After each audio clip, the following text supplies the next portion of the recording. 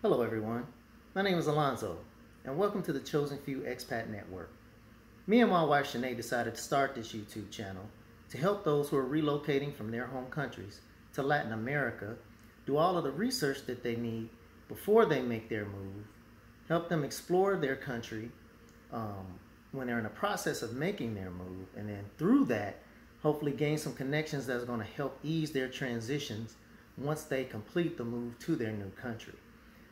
So for us, when we did our research, the place we decided to move to was Panama. So I guess the focus of this video is going to be why Panama. So when we researched Panama, we found that Panama consistently ranked first or second in almost every list of places to retire that we found. Not that we're quote unquote retiring, but if so many people are willing to live out their last days in a particular place, we figured there must be something good about it. So that caused us to maybe want to look deeper into it. So from there, we went on to investigate other things like the cost of living. So when it comes to the cost of living, first thing you want to look at, of course, is housing. So if you're looking in the city, which by the way, Panama, as you can see, is a major metropolitan city, a very modern city with a skyline rivaling any city in the U.S. I don't know if people thought about shacks and dirt roads and stuff when they thought of Panama, but it did surprise me how modern it was. So with that, there does come some costs, depending on your taste. So for the type of apartment I would expect an expat to want, say a 2-bedroom, 2-bath, nice apartment in the city, going to cost you around $850, $900 a month and up. Of course, there are less expensive options out there for you. If you want some smaller apartments that maybe have like, 700, 800 square feet or something smaller than that, you can get those in the $500, $600 range, if you choose. But I think most expats, going to want a little bit bigger apartment, so you have to pay up a little bit for that. And just one more price comparison we can give you is that if you wanted to rent a nice apartment with a Pacific Ocean view overlooking Avenue Balboa, that's going to cost you $1,100, $1,200 a month.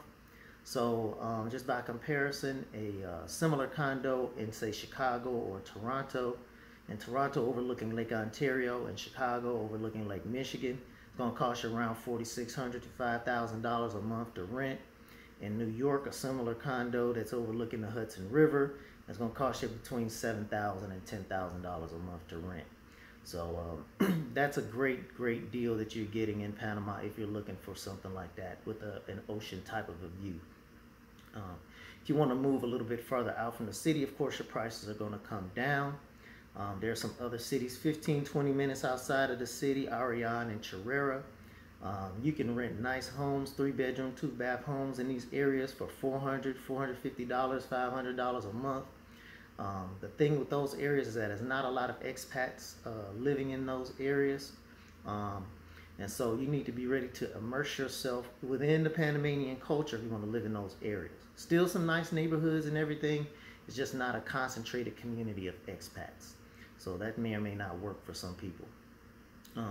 There's another community in that area called Playa Dorada that is gated, and it does have a beach, basketball court, playground for the kids. You can rent 3-bedroom, 3-bath houses in that area. I've seen for around $550 to $700 a month. And the apartments, they do have a set of apartments there that you can rent for like a $450 to $500 a month range in that development.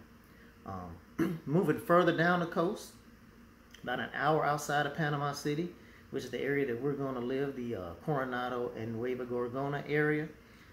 You can rent a beachfront condo, 2-bedroom, 2-bath beachfront condo for around $750 a month and up. So that's toes in the sand, down the elevator, out the door, past the pool, and into the beach for $750 to $800 a month. So that's a great deal. If you did want something more conservative, more quiet, you can go find you a mountain home, on some land with some fruit trees that you can rent for around $350 to $400 a month is what we found. There's other areas of the country where you can rent them for less than that. So that's pretty much the situation with the housing. Going to vary greatly depending upon your tastes and your wants. So the next thing you probably want to take a look at here is the weather. So the weather in Panama, the average annual temperature is 82 degrees. So that's very nice. Can't beat that. Also, one interesting thing that I found is that Panama has never been hit by a hurricane. Okay, no hurricane has ever made landfall in the history of Panama. When I did do the research, Hurricane Martha popped up in '69. It was saying, some people were saying, okay, that made landfall. But by the time that made landfall, it was a tropical storm with winds of less than 50 miles an hour. And that was up in Veracruz area near the Costa Rican border. Now, they have had a couple of close calls here. A couple of hurricanes maybe hit in Costa Rica, 40, 50 miles from the border. But Panama's never been hit. And it's largely because Panama is 8 degrees above the equator. So that is going to be below the hurricane zone. So it's very safe in terms of that type of weather. Also, Panama does not have any active volcanoes. One of the dormant volcanoes is Volcan Baru, which you can get a great view of from the mountain town of Boquete.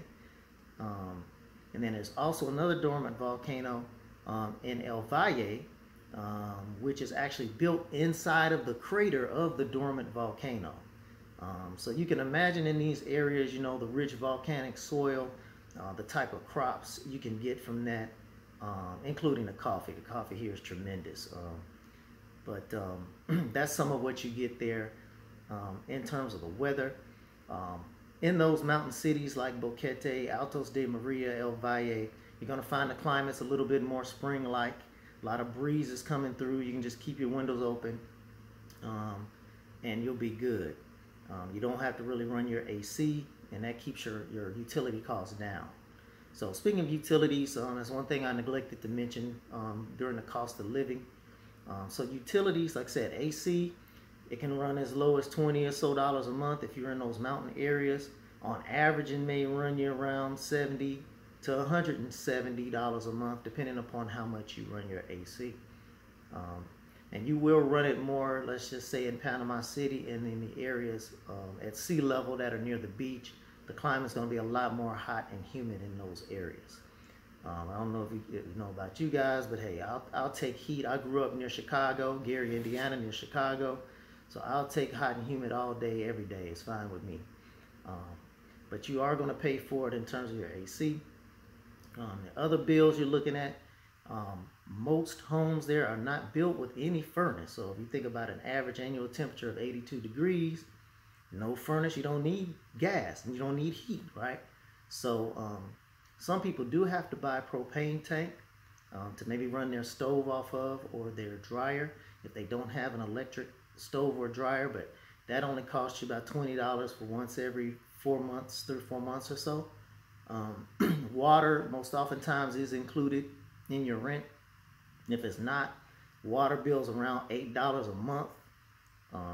You can rent, you can get 2 cell phones for about $30 a month. Get your SIM card, have plenty of data, plenty of minutes on it for about $25 to $30 a month. Most people are going to utilize WhatsApp to be in touch with their people back home. It's a great application you can use for voice over internet calling, sending over videos and pictures and everything. So a lot of people will use that. The other thing I think on cost I want to mention is the car insurance. They're telling me it's around $350 to $400 for the whole year, and that it'll cost somewhere around $60 for the whole year to rent your, not to rent your car, to register your car. It's going to cost you about $60 for the whole year. So that's a pretty good deal there. I also neglected to mention the food. So the food in Panama is outstanding. You know, it's great. If you think about it, like I just mentioned before about the type of soil that they have here. So they have a lot of fresh produce here, a lot of organic, non-GMO produce here. So there's fruit and vegetable stands almost everywhere. So that translates to a lot of fresh fruits and vegetables, even in your grocery stores. It's going to be fresher and better than what you would have in the U.S. or in Europe, and they're gonna be less expensive. But we went here, just to tell you about a personal experience. We went to a fruit market, vegetable market. We were here about 10 days. We bought about $15 worth of vegetables and fruits, and that lasted us the whole time. And we left stuff in the refrigerator when it was time for us to leave. So, you know, and then it's another thing with the food is that we were able to walk down the beach, talk to the fishermen down there, about a half mile down the beach, buy 2 red snappers for $9, like $3 a pound. So I'm not sure how much you all know about fish, but red snapper is going to cost you like $20 a pound and up, $20, $24 a pound. So you get a great deal on things like that. And you come back into your condo, you cook it up, fry it up, eat that thing. It was swimming in the ocean like an hour ago. Now you know what's on your plate is fresh. I mean, it's delicious. I mean, you just, you know, it's the type of thing you can't beat. And I remember 8 or so days into that trip, you know, I was asking, you know, my wife was like, you know, baby, how do you feel? You know, how you feeling? You know, she's like, oh, I feel great. I'm like, oh, me too, you know, because I was feeling all, you know, like a lot slim and trim, considering the fact that we were on the beach every day and we were eating, like, we weren't like pigging out, but, you know, we were eating very well, you know, eating good and drinking every day. So on the beach, and yet and still, even through that, we both still felt more healthy and more trim. You know, and I firmly believe it's because we weren't consuming all of those type of preservatives and everything that we have here in our food in the U.S. and you all may be coming from Europe. You know, you probably have the same thing. So I think that's pretty much it on that. The other thing I wanted to get into here is the culture in Panama. So Panamanians are generally very, very friendly people, very happy people. Panama is ranked number 6 in terms of the happiest countries to live on Earth by the Happy Planet Index. And you can definitely see that when you're here amongst the people. About 80% of the people do speak Spanish. So, you know, if they work in major hotels and some upscale restaurants, you'll find some English speakers. But for the most part, they're going to speak Spanish.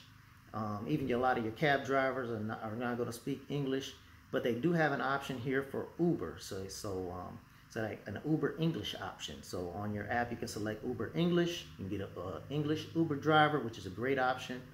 By the way, that's something else that I didn't mention in terms of cost. Like you can Uber all over the place in Panama City for, you know, $2, $2.50, $3.50, all over the place. And they have a great public transportation system, buses, a brand new subway.